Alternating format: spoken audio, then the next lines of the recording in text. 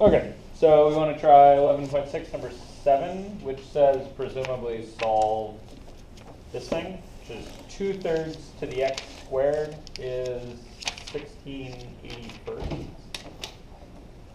Okay, how do I start this?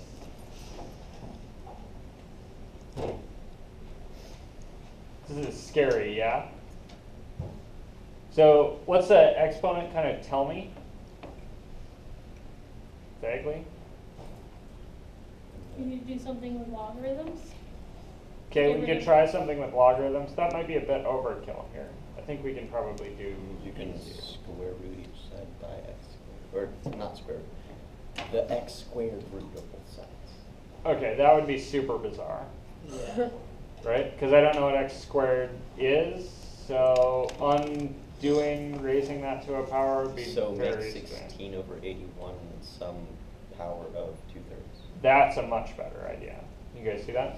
If I could think about this right-hand thing as 2/3 to something, then that something and x squared should be the same thing, right? So what power of 2 is 16? 4.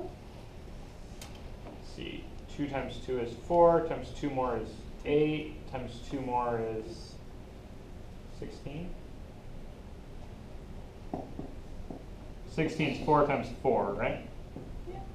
Those are each 2 times 2. So there's all told 4 2's multiplied together for 16, right? Okay, so I know at least the top is 2 to the 4th. And the bottom is 3 to the 4th as well, because 9 times 9. Very nice. So because 9 times 9 is 81, 9 is 3 times 3. There are in fact also 4 3's. So I can think about this as 2/3 to the 4th.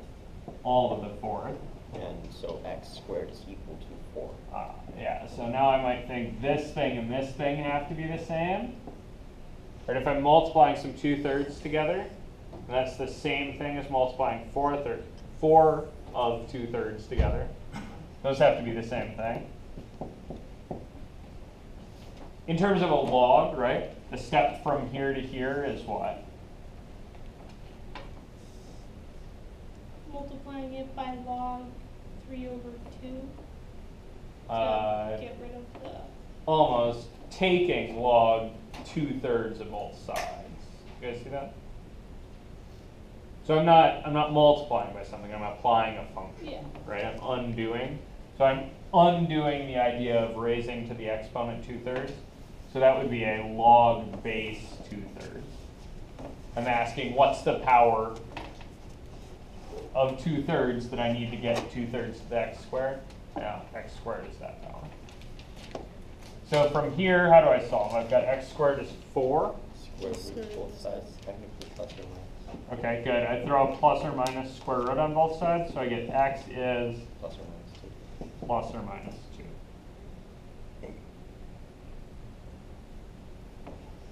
Awesome. That help? Yeah. Where was your confusion? I guess I was just looking at it when I first started and I was like, oh, okay. Yeah, these are a little panicky at first, right? Because I kind of don't know how to do maybe the fractions even. Right. But really with all of these, your goal is going to be, okay, I've got stuff to some power with x's in it. I should try to write the other side as that same stuff to a power, and then I can equate the powers.